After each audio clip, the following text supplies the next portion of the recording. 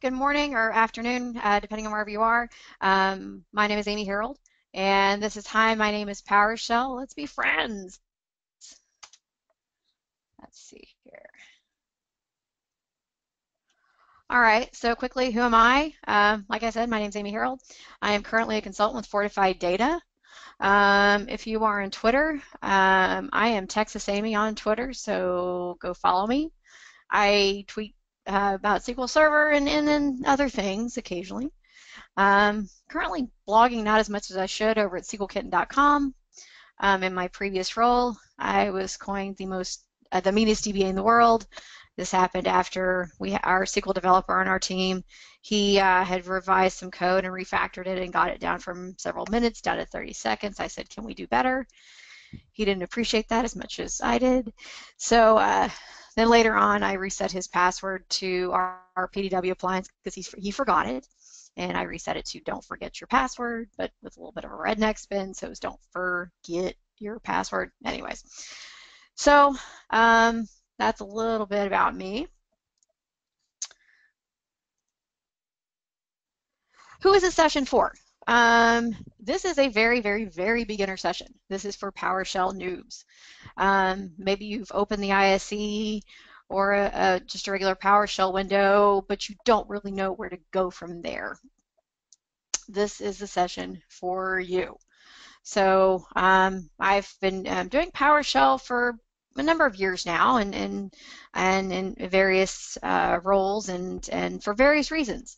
So I've learned a lot along the way, and this is kind of where this session evolved from, just my experiences in using PowerShell. So the agenda for this session, first a little bit about what is PowerShell, then followed by getting started with some gotchas that you may run into when using PowerShell. Then followed by some basics of PowerShell, some syntax, things like that, and then we'll just go straight into a whole bunch of very relatively simple demos.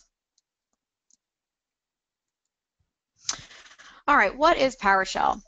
PowerShell was first released by Microsoft in 2006. It was their answer to the Unix Linux shell. Within PowerShell, it's based on the .NET architecture, so you have access to things such as component object model classes or Windows Management Instrumentation classes. PowerShell allows for you to manage servers remotely. So, being a DBA, that's been my primary role. I have always needed to, in many cases, manage one server or multiple servers remotely, and I found it's far easier in a lot of cases to run a PowerShell script against a list of servers than it would be for me to have to use SSMS and access them one at a time, or even so far as going through and accessing multiple servers from a CMS instance. You may have one of those set up, you may not have one of those set up, but just depending on your environment, PowerShell can be a great asset to a DBA as far as remote administration. So SQL Server support for PowerShell came about in 2007, but it was only for SQL Server 2008 on Windows Server 2008. So since then, it has evolved. PowerShell is fully supported within all the current SQL Server versions. Within PowerShell, you have commandlets, and working with commandlets, you may take several of these, combine these, and to create scripts within PowerShell. As DBAs, we always want to script things out and save them for later and make our lives easier, because chances are whatever we're doing, we're going to have to do it again. PowerShell allows us to expand upon that, and with making the whole process easier for a lot of different tasks in SQL Server. Why use PowerShell? Well, first off, automation. So in my previous role, we had deployments going on pretty much when I got there, they were doing it all times of the day. I managed to get that reined in to a time frame each day, and from there, though, it was still a lot to do to actually deploy all the code for all the different deployments across all the different servers. And so I wound up writing a PowerShell script.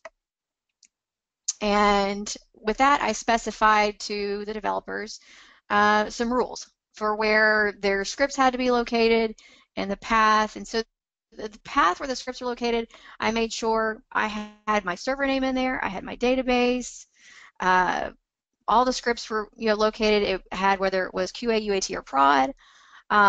They could have multiple scripts going across multiple databases. So that's another feature of that. Anyway, so I wrote this script, and it reached out to our TFS instance there, and simply put, I could pass in multiple TFS task IDs at one time into a commandlet that I wrote, and this would just go out and one at a time go through those deployments, go get the scripts that were needed, deploy them to the appropriate level environment, be it QA, UAT, or prod, the appropriate server, database, and then output the results to a file. Not only would it do that, but it would also update TFS and then email the developers that it was done.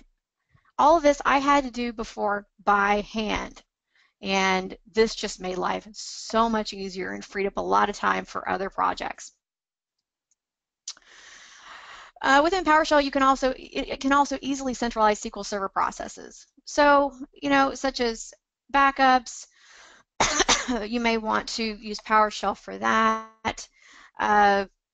With anything within PowerShell, you can easily do things from one central location.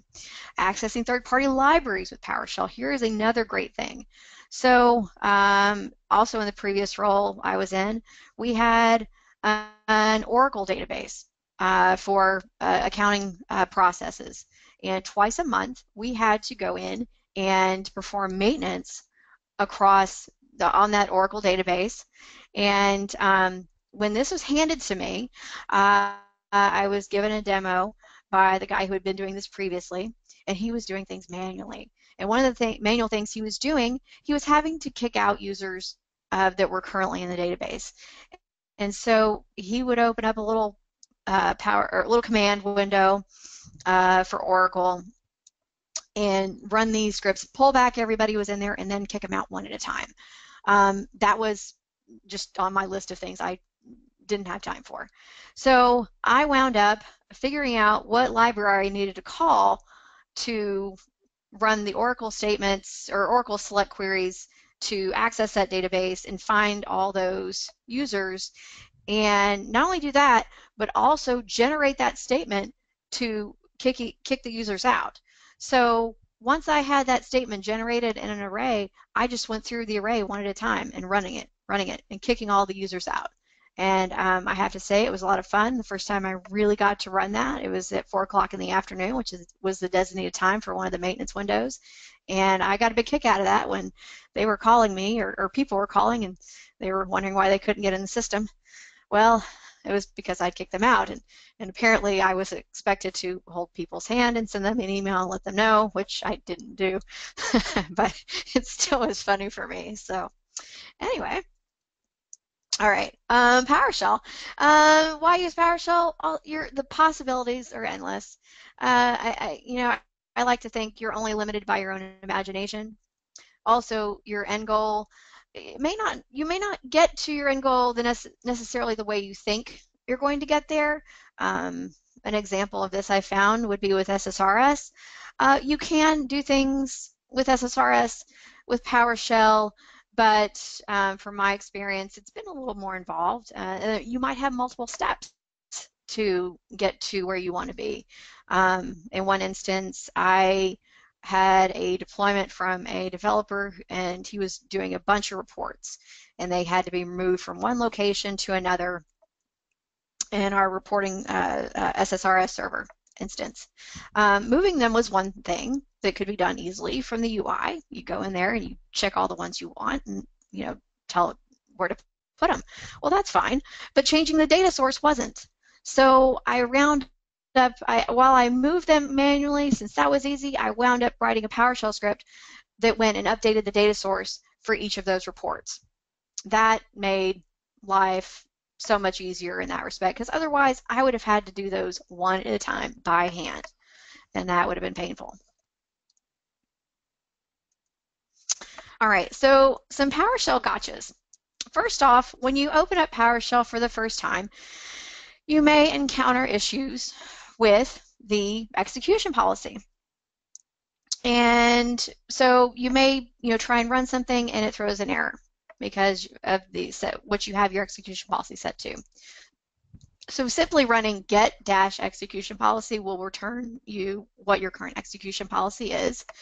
And then followed by that, you can do a set-execution policy and set it to, whatever is appropriate for your environment.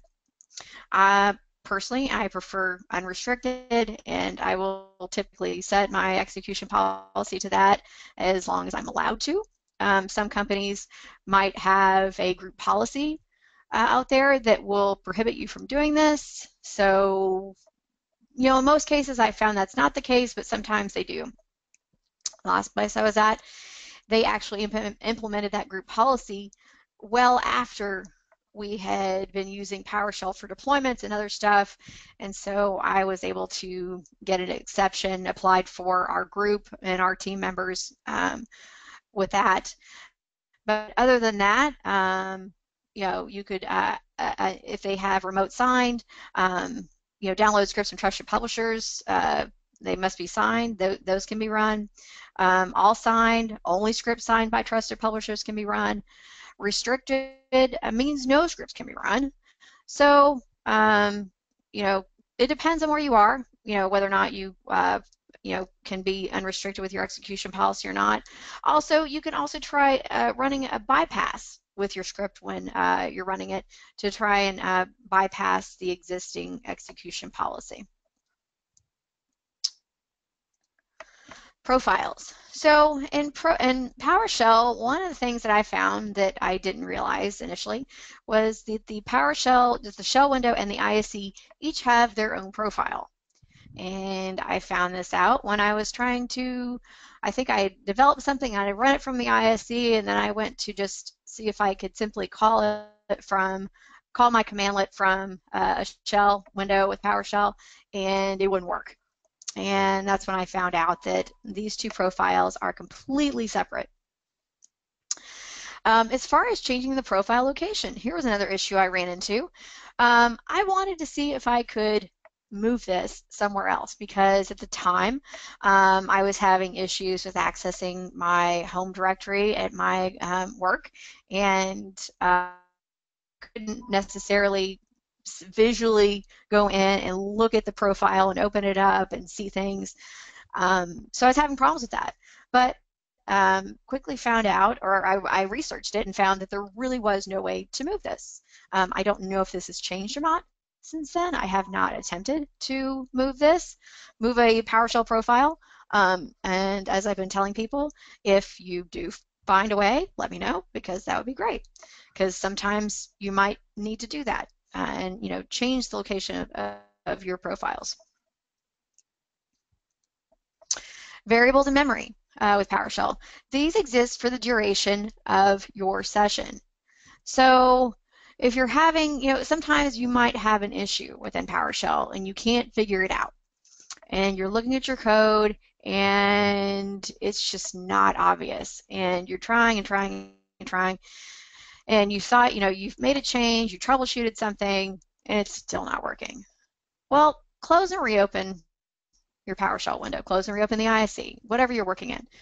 Close everything out, reopen it, see if that doesn't resolve the error, because you may have lost track of one of your variables, and that could be stuck in memory and could be the cause of your problem.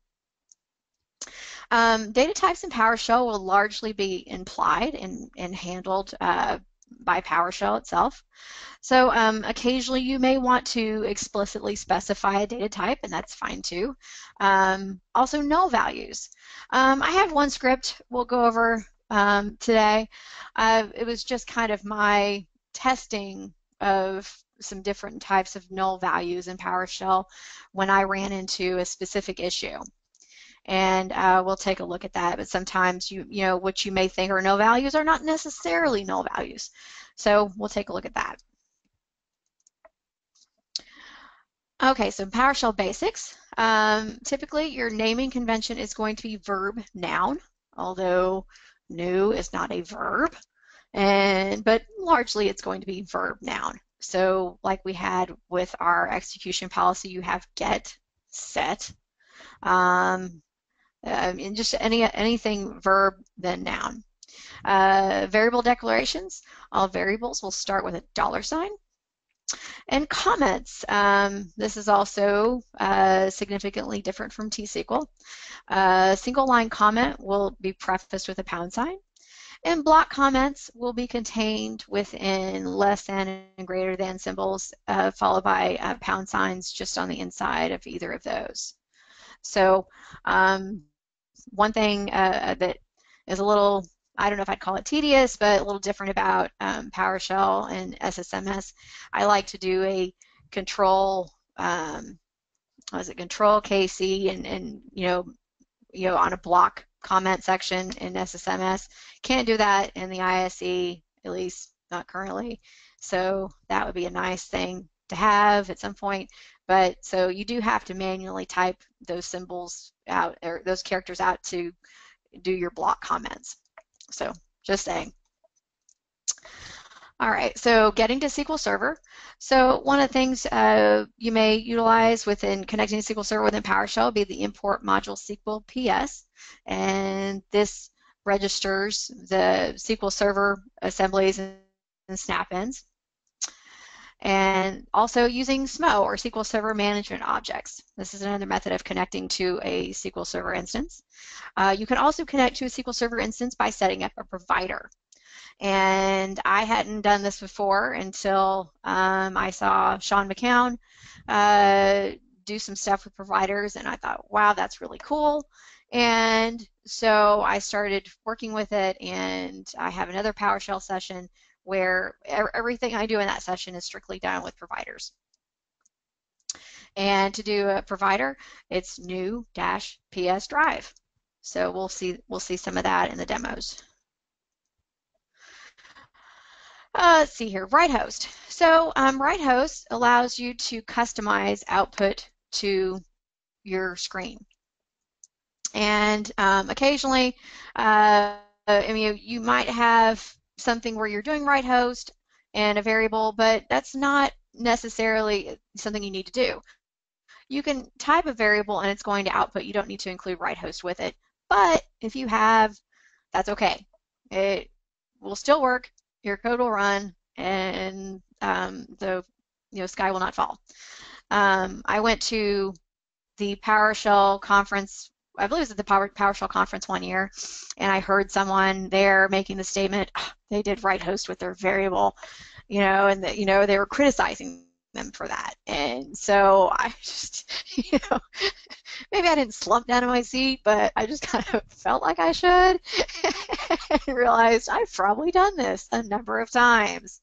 But that's when I thought, my code runs and haters gonna hate, so whatever. You're doing you and you're writing your code, and if it works, awesome. That we're just here to get the job done. Let's see here. Invoke SQL command. This will allow you to call SQL statements from a PowerShell window. Occasionally, you might have a reason to run a SQL statement in lieu of something that would be more of a PowerShell command, and we'll take a look at a case where that applies. Get child item. This is exactly what it says. It gets the item, gets the items and child items from a specified location or object. Provider. When you set a provider, it's like working from a command line. So once in the provider, you can even do a dir there, and it's just like working from a DOS command window. So another thing with PowerShell, you have single quotes versus double quotes. So within SSMS and T-SQL, largely you're using single quotes for everything. But in PowerShell, single quotes and double quotes mean different things. So single quotes, PowerShell is going to treat your string just as a string. Whereas with double quotes, you have, PowerShell is going to look at that string and look for special characters or variables within that string. So sometimes, I mean, you can build these different ways. You can incorporate variables using either double quotes or single quotes and build your string. You know, we'll look at, you know, different methods of this, and I have different, you know, I've done it different ways in the demo, so we'll see some of both.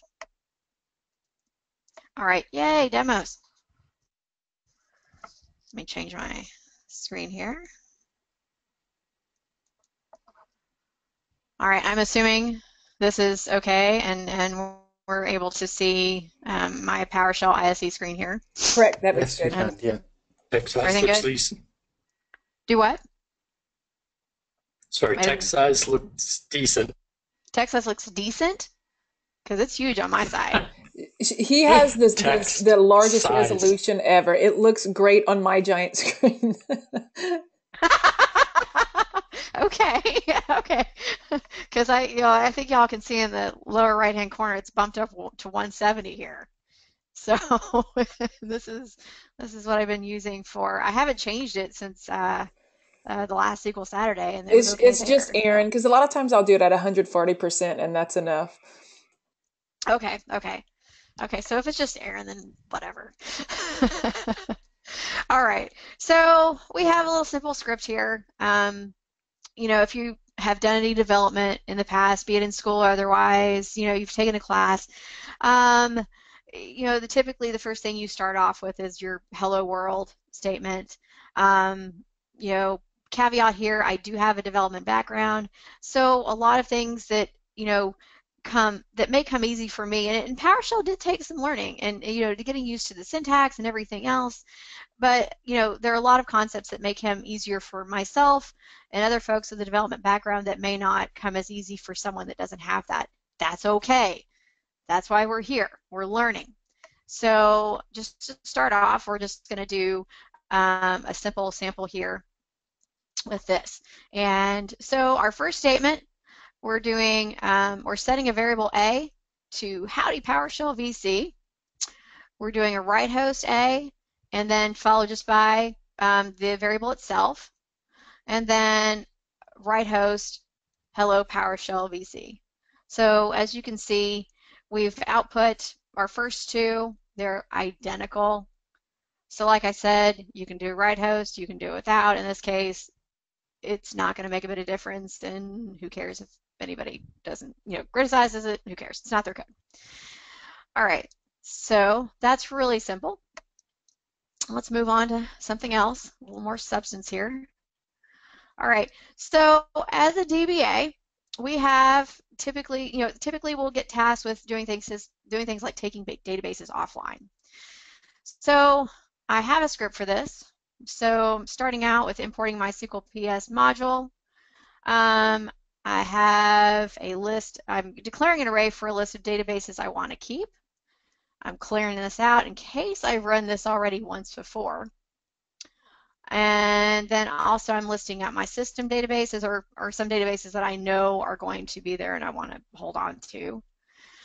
In this case, I am connecting to a single SQL Server instance using a SQL Server Management Objects connection string. You can do this for multiple servers. It's just, you know, a matter of modifying the code accordingly. So once I've set up my connection, come down here and first I'm just selecting my databases and where they're not in the system DB and getting a status. And in fact, let me see, my database is keep. I don't think I'm using that in here, so ignore that array. We're not going to use that. We're keeping everything that's on our system databases. We're leaving those online.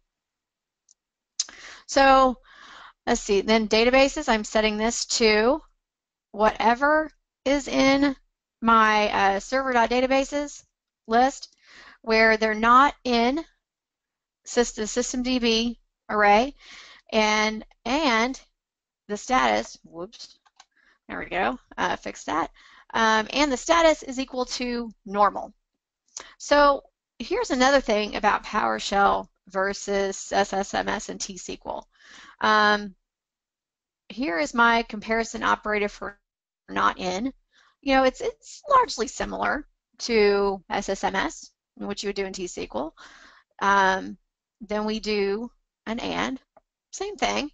But then we come down here, and our comparison operator for equal is -eq. So if I wanted to, we can just look at these real quick.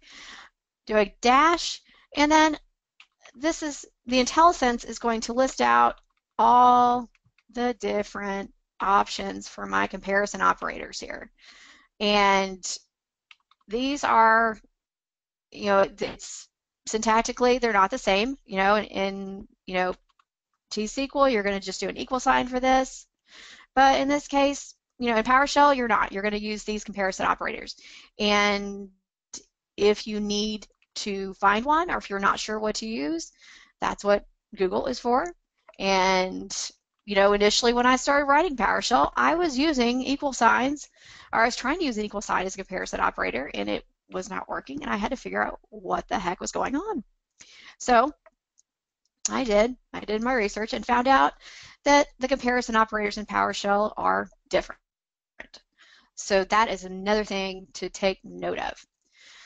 All right, so I've got my list of databases. I'm going to come down here, and for each database in my databases list, we're doing a for each loop. And also, here's another thing. I could call this anything. I could call it, you know, puppy dog or whatever. It doesn't matter. I'm just declaring the database variable here. So for each database in databases down here, I am building a script. Why am I doing a SQL script in PowerShell? Well, in this case, if I came down here and I ran database set offline, well, if there's any current connections to the database that I'm taking offline, this process will hang. And it will sit there and it will stare at me and it will just hang. So in this case, we want to run the T-SQL statement, so we're able to incorporate the rollback immediate portion of this and when we set our databases offline. So any current transactions will get rolled back and our database will go offline like we want it to. And you know, there's some cases where this is the more appropriate solution to the problem. Not all the time, but sometimes. So if we switch over here, I think we're going to do our 2012 instance. Yep, 2012. So all my 2012 databases, that's 2014. So my databases refresh, they're all currently online. So we'll come back over here. Okay, so I'll run this. It's going to throw some warnings. No big deal. Okay, so and then we output our status first. So if we come back over here, I'm going to refresh this. All my databases are offline now. As far as setting them online, I'm going to hit the easy button here and comment out my offline statement. This time I am going to use the database.setOnline operation. And we're going to take out command.out and uncomment our operation for setting them online. Pull back that databases list. And go back over here. Refresh again. Oh, beautiful. They're all online again. Wonderful. All right. So moving on. Let's look at stopping SQL Server agent on multiple servers. So, you know, occasionally as a DBA, you might have to go stop agent or stop SQL Server or do something across multiple SQL Server instances, and you know that can be remoting at each server, that can be time consuming and tedious. So especially if you have a lot of servers you're having to perform this operation on. So instead, you can do this with PowerShell. So at the beginning here, I'm loading my assembly for the SQL WMI management. I'm passing in just the name of my machine here because I have several SQL Server instances running, and then doing a for each machine and machines. And actually, let's go over here and let's see, services, get my services pulled up. And I'll drag this over. These should be running, and we'll check it first. So I can make this a little smaller. There we go. All right, so I have 3 instances, but one is an older 2016 instance, and so that one we're going to ignore. So right now for the agent for 2014 and 2012, those are both running. Come back over here to my PowerShell script. We'll comment this out first. So this is going to pull back all 3 of my instances. We're just going to do a select on the name and see. So I'm filtering. So I'm doing a get service, passing in whatever my machine name is from machine and machines, and then filtering on the name or a name like SQL agent. So in PowerShell also, your wildcard symbols are going to be asterisks, not percentage signs. So that's different from T-SQL, but similar to Windows. And also, so in our machine, so we're passing machine, but then we're doing, where object, and then $__. This is, basically we're implying what our computer name is here with this. So whatever this is, our machine dot name, and then or object or name like, or I'm sorry, where the service name like SQL agent. Yes, because we're getting the service back. Okay. All right, so come down here. So now I'm going to stop the service. I'm doing a get service followed by passing in my machine name. Okay, so looking at all the services, looking at where the name equals SQL agent, and also the name not like SQL agent 2016 because we're ignoring that one. And then with that information, once I have those services, I'm doing a stop service on each of those. So this will take a second to run. So if we go back over to our services, do a refresh, they're not running anymore. I can come over here and do the same thing. Just change that to a start service. Refresh again. Looky there, they're going again. Do we have any questions so far, or is everyone good? Do we know? No, all is good. All is good. Okay, all quiet on the Western Front. Okay. All right, so let's take a look at null values. This is kind of a weird little thing that I ran into here. So I was trying to access null values, I believe, from Windows system variables, something having to do with the Windows system, and look for null values for something. And I wasn't getting what I thought I was supposed to get. So I put together this script and I was testing different things for null values. So testing an empty string, testing a string with spaces, testing for a string named null, set to null, and also testing systemdb null. So I'm setting systemdb null to explicitly to a system.db null value. And then also I'm declaring and testing an integer value. explicitly making sure this is an integer, and I'm setting it to null. So let me clear my screen and run this. And if anybody wants the scripts, I can supply this. But this was purely written largely for just testing in my own education and knowledge, and I thought it was really interesting. But just testing for nulls with just different methods. So let's look at this.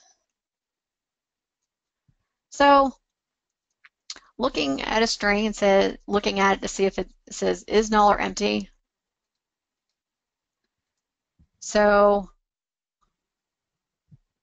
everything is null except my string with spaces, and okay, I'll give it that. Spaces, we put spaces, it's not empty. So, and then coming the next one, testing if the string is equal to null. And my empty string is not null. That's crazy, because it should be. At least in most cases, in our world in T-SQL, it should be null. And then next, see, our null string is null. Our DB null is considered not null. And also our string with spaces is considered not null. So looking for a null variable.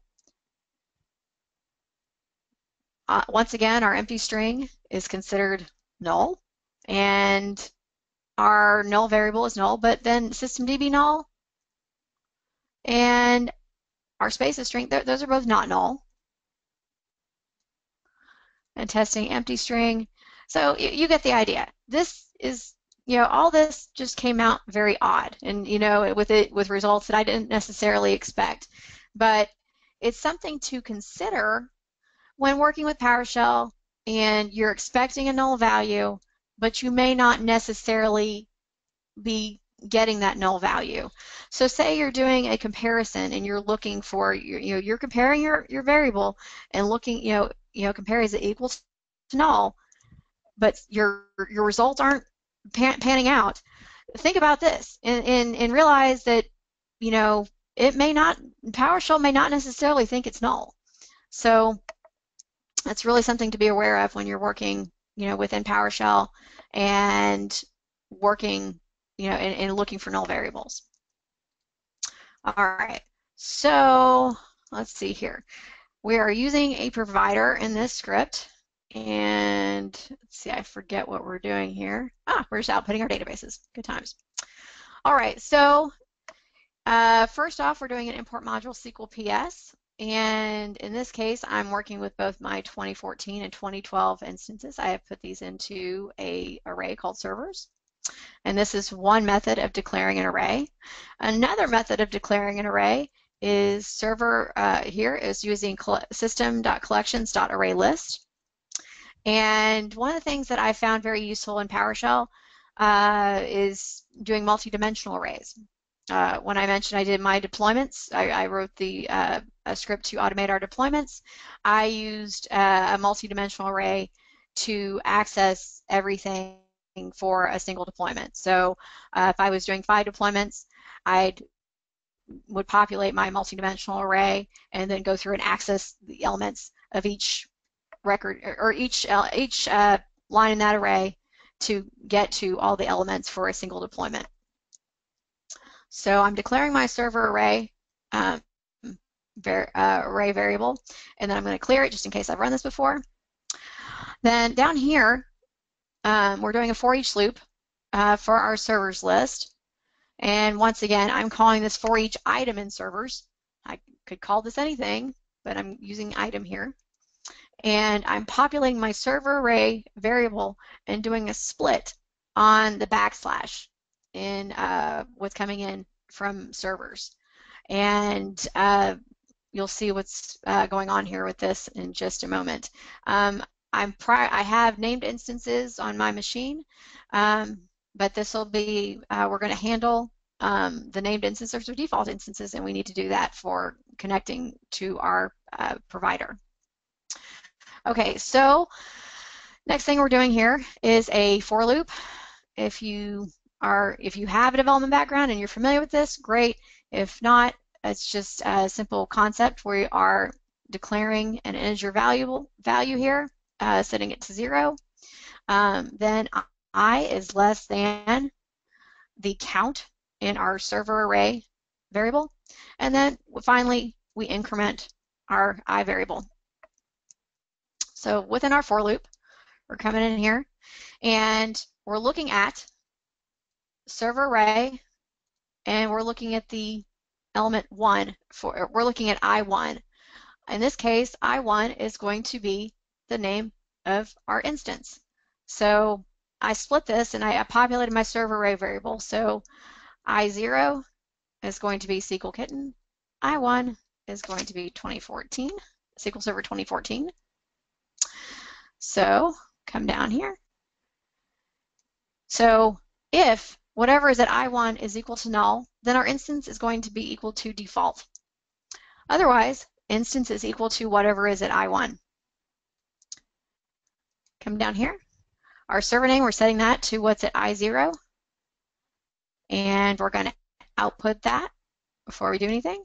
Also, I have a couple of commented out statements here, different methods. So if I could uncomment this. And basically, I'm setting this the variable blah to what's to essentially what I did for my write host. You can see with write host, I am outputting everything for that's within our server name so server array I0 followed by instance. But blah is doing the same thing. The write host statement, I'm using double quotes, and I have my variables. In blah, I'm doing single quotes, and I'm building my strings. So single quotes and close my single quote plus server array I0 plus my backslash plus my instance, and then finish it off with a bunch of asterisks. Server root is going to be SQL Server colon backslash SQL backslash my server name. This will always be the same. So this syntax here, this will always be the same for you, this first part. Location 1, setting that to whatever, setting that to my server name, colon backslash my instance name followed by databases. And then we come down here and actually create our drive. So we're going to name it whatever our server name is, pass in our server root, and then our PS provider is going to be SQL Server. This, if you're connecting to SQL Server, this will always be the same. Then we set our location to location 1. Databases, if there's anything, we've run this before, we're clearing it, just clearing it with the single quotes. And then populating databases with get child item. So this should pull back all the databases on each of my instances. And then for each database and databases, I'm just doing a write host and building it with single quotes and my variable and database equal database and output those. And then finally, I set my location back to my C drive and do a remove PS drive for cleanup. So clear this. Whoops. There we go. All right, so as you can see, I output my server name information twice. You know, we did that 2 different ways and it output exactly the same in both cases. So come down here, output from when we actually declare our drive location and set that up. And then I'm outputting my databases. So here we have our 2014 instance databases, and then same thing with 2012, we have all those databases. Coming over here, using an SMO connection, doing an import module SQL PS. We have a couple of different arrays, again, using system collections array list, clearing those out in case we've run this already. And let's see here. So I'm passing in, I have my server that I'm making a connection to. We're just going to connect to our 2014 instance in this case. This can be written to do, you can do multiple servers. So that is possible also with SMO. We just haven't done it here. And then also I'm declaring my database variable with Microsoft.SQLServer.management.smo.database. And we're setting our database variable to DBA admin. So I'm looking at my admin database for some stuff. So I'm getting a list here. After I have my query, I have a query that I'm building, that I'm running, and I'm populating servers with what comes back from that query. So let's see, select distinct DB server name. So I'm pulling that back from my list, and then we're populating. So I'm pulling back a servers list. It looks like I'm going through multiple servers here with this. So then we come down here for each server in servers.db server name. Notice that I am explicitly using that here. In this case, you have to do that. So I'm clearing out my databases to keep array. I'm creating a second server connection. And so I'm passing into that server connection. We are connecting multiple servers here. Whatever is in server. So from there, I have my databases to keep query, and I'm passing in that where the server name is, or the DB server name equal to server. And I'm running that. And we're going to output the status of the databases. So for each database in our server2.databases, if database is to keep, my database name doesn't contain the database.name, and systemdb not contains database.name, then we're doing the output here. So this script, this came about partially as a result of some work I was doing with a server migration. I was using a table-driven setup to build the strings that I was then putting into PowerShell to just kick off some automated migration scripts within PowerShell. So this is kind of a very high-level instance of that, not totally going into that because that was way more complicated than this session calls for. Let's run this and see what happens. Okay, so in this case, we're just outputting certain databases and their status. So very, very simple. You know, a lot of this can be modified to serve your purposes. You may not necessarily want to do all the things that I'm doing in here, but it's just a sample of what can be done. Let's see here. Okay, so favorite topic of everyone's is PowerShell, or not PowerShell, replication. Replication. So if you're a DBA and you've done any amount of replication, you know, it can be fun and it can also be kind of painful at times depending on what you have to do. But sometimes you have to reinitialize replication. And one of the things with reinitializing is if any indexes or triggers or operations or things that have been applied at your subscriber and you reinitialize, you're probably going to be blowing those away. So before you reinitialize, it's always necessary to go and generate those things and set them aside, you know, because if you blow them away, you need to reapply them, you know, so we always need to do that. I used to do this with T-SQL, and it was long and painful, and I wanted a better method. So I came up with a PowerShell script for this, and it's fairly simple. So once again, import module SQL PS. I have my servers array that I'm declaring here, and I'm just adding, in this case, we're just going to do these one at a time. So right now we're set up to do, see, my SQL Server 2014 instance. I'm looking at different databases. We're looking at the Stack Overflow database on this one. Yes, that is the same database as the website. Brent Ozar demoed this in a session that I went to, or a pre-con that I went to of his, and that was something, a sample database they used, and they passed around a USB drive, and I happened to get it, and so I've kind of taken advantage of that and used it ever since, at least like an old copy of it. So anyway, I have an output path here, so I'm going to dump out my files to a folder on my desktop, and so I have a for each loop here for each server and servers, and I'm setting up my instance name. I originally, where I came from, the last place I was at, we didn't have any named instances. So I quickly just worked up, since I have named instances, I quickly worked up the named instance piece for this just to get us over the hump here. But I mean, fixing this and making this more dynamic is not hard, and I've done plenty of that in the other scripts. So I'm setting my instance name and my server name, outputting both of those. And then I'm setting up outputs for my scripts. I'm doing also one for views. You may have to do views. I have that commented out below.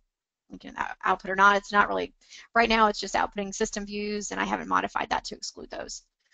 So then we're outputting the path for our indexes and trigger files.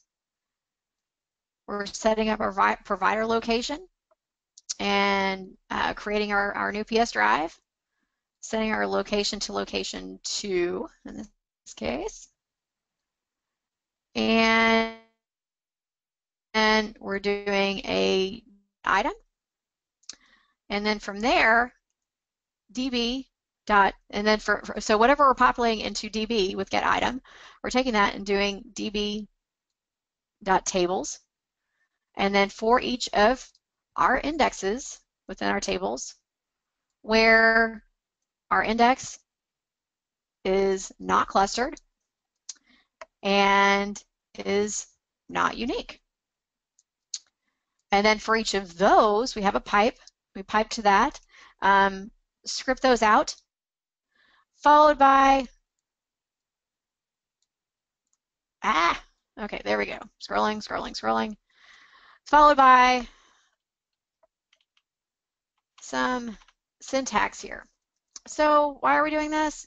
Well, we want our output here to be properly formatted because we don't want to have to go back and format it after the fact, and so we're having to add a carriage return and a line feed at the end of each of our index scripts. And so that is done by adding in let's see, tick and then R, tick N and then go, and the same thing, RN. And I'm getting a phone call, and I don't know why. Oh my goodness. Sorry about that. The hazards of working from home. Okay, so as I was saying, we format the syntax at the end of our script, and then we output, we're doing an output to our indexes file. Same with the trigger file. And so let me clear my screen, and we'll run this. And I should have this open. Here we go. And drag this over. So this output a couple of, it looks like a couple of things for our indexes script here. I don't think I have any triggers that this is going to generate, but I have used this for triggers before, and it was beautiful. And I was very happy with it. Okay, so that's a few more than I thought. So it's generating some indexes here. Dumped all those out. So when I replicate things over and I try and run that again, it'll reapply those. Come back over here. Let's see, what else do we want to do? Let's look at, we can look at our Doodle Poodle database. I think that generates a little bit. That's on, so we'll change our instance name. And we'll run this and generate Doodle Poodle. And what did that get us? A couple more scripts here. Got something in our indexes. Currently no triggers. So we have those generated.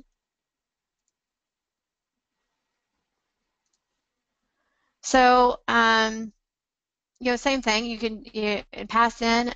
You can do this. You can pass in multiple databases. You can pass in multiple servers. You can set this up any way you want, and do all that. Point it at your subscriber database and kick it off, and subscriber server, and kick it off and generate everything in a relatively short period of time. Whereas with T-SQL, this would be just at the very least a tad more painful to do.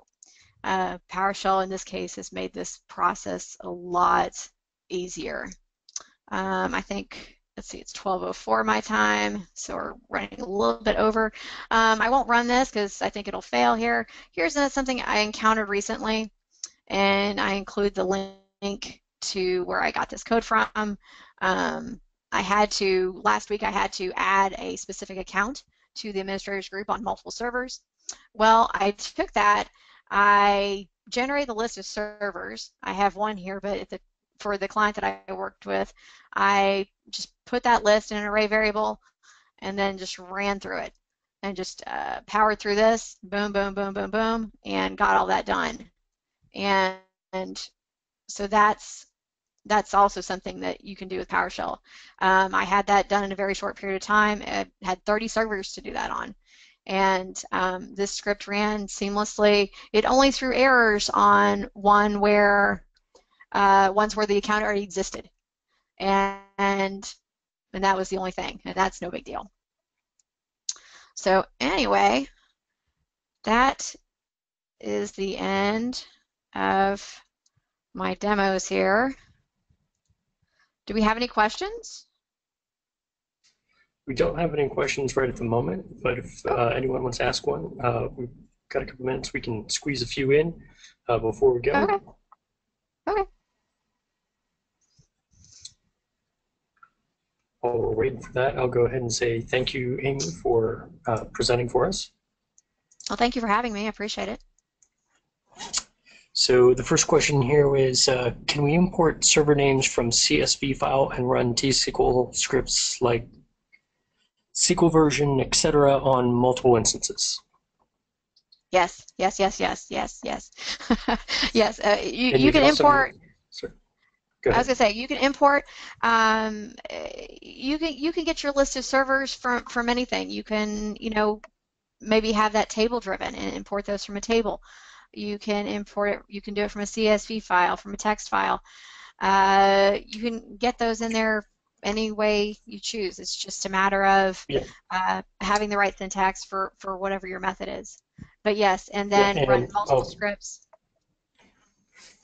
Sorry, I was just going to call out, and the registered servers file as well as central management servers are in the SQL PowerShell provider, so you can actually access them there on the SQL Server drive. Oh, cool! I honestly didn't realize that. I had just recently tried to pull back.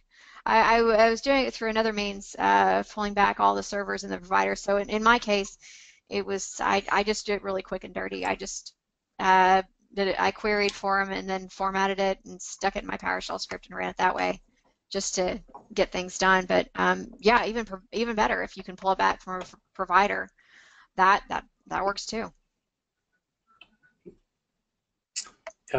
Any more questions? That'll be the strangest session if we only have one question. I don't think we've ever had just one question. I said this is very beginning. This is very beginning.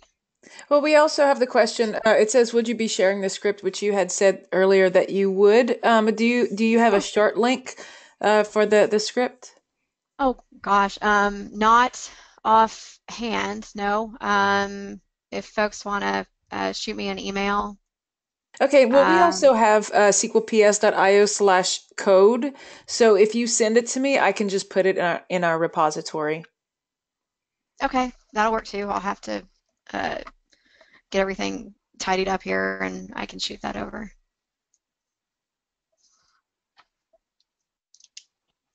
Okay, great. Well, We don't have any more questions yet, so Okay. I guess we will just wait. Yeah, Maybe we do one have more. one. I like this question too. Wait. Mhm. So Robert Go ahead, Chrissy. Deval, I'm gonna mess up that name, and I think it's French. Let's see, Delval. What are your favorite sources for script samples? Oh gosh. Um, Usually I just if I'm looking for something, of course I'm going to just Google it and search, and it just depends on what I'm looking to do and how I'm looking to get there. I've done so much, and sometimes I try to reference my own stuff when I can. But I think there's a lot of stuff out there available within the PowerShell community. Um, there's some of the more knowledgeable folks, the scripting guy, I forget his name off the top of my head, I know he's a scripting guy, but he's a good resource and has some pretty good stuff. And I mean, there's just so much. And, I really like just, Phil Factor and Laerte Jr. On uh, Simple Talk. Simple Talk. That one's they've always been a favorite resource of mine. okay, yeah. Really when I'm researching and trying to figure out something, it's more of just, I'm looking and I find different things, I'm testing things, and I'm seeing what works and what doesn't for me. Um, I was working on one script week before last, and I've kind of tabled it, and I need to pick it up again and do some more work on it. I was just trying to do something as simple as get a list of years into an array based on files in a directory, and currently it's returning the years plus one element of zero. So I'm like, well, not what I want. So I'm probably doing something wrong. But anyway, it just depends on what you're looking for and what you're trying to do. Oh, I forgot. I also have a repository of script samples at if you go to netnerds.net. There's a PowerShell SMO recipes. I can paste it here in chat. And oh yeah, I see that you said Devalier, which actually sounds totally like a Cajun name. So it does, because I was like, oh, that's French. But yeah, there's so many French people. French and Spanish in the Cajun culture. So I just pasted that. If it's blog.netnerds.net/smo-recipes. And that doesn't have a lot of the SQL PS stuff. I know that Mike Fowle's blog, he has a lot Yeah, of code for SQL PS, and mine more revolves around the SMO part, which is more of what I do. yeah, he's a good resource, and your stuff is good as well. And I've heard something you have. What was it? There new stuff for SQL Server. I heard something about this. So yeah, well, I started a project called DBA Tools, and that's at Yes, yes. dbatools.io. It's a huge community project. We actually have over Yeah. 33 contributors on the GitHub repository, and then also Rob Sewell has dbareports.io, which is kind of like a sister Hmm. project. And his is super cool. It's like an inventory project, and SQL agent goes out and collects a whole bunch of information, and then he puts it in both SSRS and Power BI. And yeah, and there are a lot of code samples And within that. Cortana. Yeah, and Cortana. But yes, it's he actually has a. Didn't we put up one of your videos? Ooh, Put I'm up getting. videos on the SQL Collaborative video YouTube channel Oh yeah. So if you go to, showing. I'm getting errands. Like, we need to wrap up. Okay. So if you go to dbatools.io/YouTube, that's our channel, and you can see Rob talk to his computer, use Cortana, and get information about his repository. Cortana. I love that Dude, I know, pronunciation. it's so freaking cool. Ah, What do you guys call the Microsoft Cloud product? Oh, Azure. Azure? Azure? Azure? Azure. Yeah, I say Azure. Azure. See, in the UK it's Azure. Azure, Azure. like the color blue, Azure. It's beautiful when you say it. I should do that in a meeting. Bonjour. I do the American pronunciation in Oh, meetings okay. just to wind them up. So Sure. Oh, okay. pass it on, pass it on. Well, thank you so much, everyone, Well, for Amy, joining us. It's been a lot of fun. I could keep going, but Aaron was like, we got to wrap it up and go. yep, people need to get back from lunch. Yep, they're dropping. So, Cool. All righty. all right, folks. We'll see you again in a little over a month. Awesome. See everybody soon. Thank you so much, Amy. It's been a blast. Thank you for having me. Mm-hmm. Thank you, Amy.